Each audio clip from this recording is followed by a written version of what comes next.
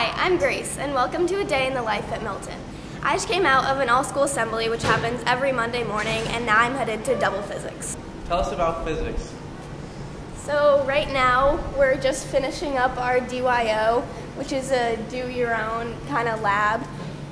And for my lab, I am testing how mass affects the total acceleration of washers as they sink underwater. So we're turning in that lab report today.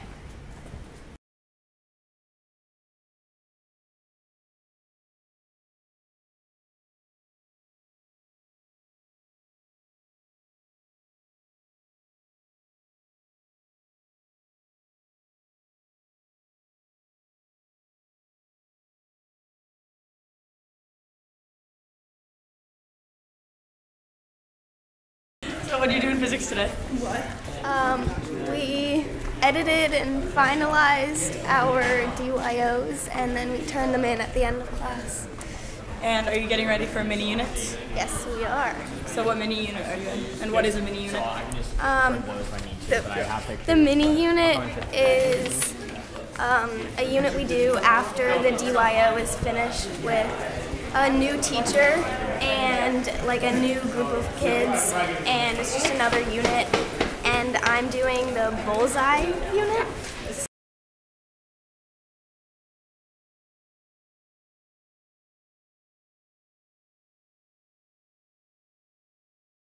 So now we have recess, which is just a 15-minute time where you can hang out, get a snack, hang out with some friends, and just a little break in between classes.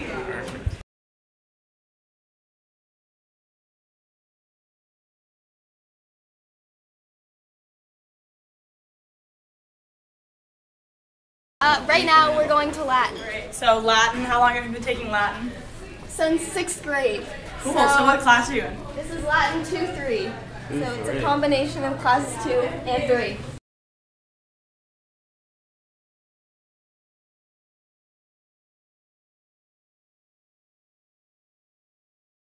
3. Alright, Grace, where are we off to now? I just came out of Latin, and now we're going to modern world history, where we're learning about the Israeli-Palestinian conflict. What other things have you talked about in history this year?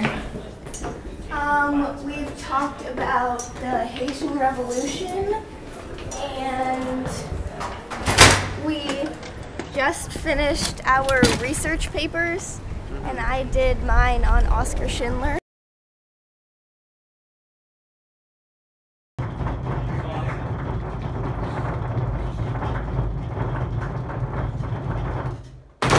Epistemology. So I just came out of history, and now I have 5th period free, so I'm going to go get some lunch.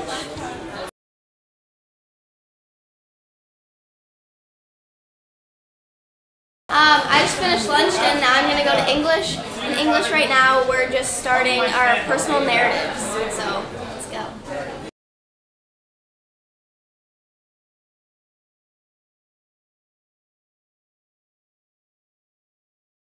I just finished English, and we were discussing some examples of personal narratives, and now I'm headed to math, where we're going to be working on a project.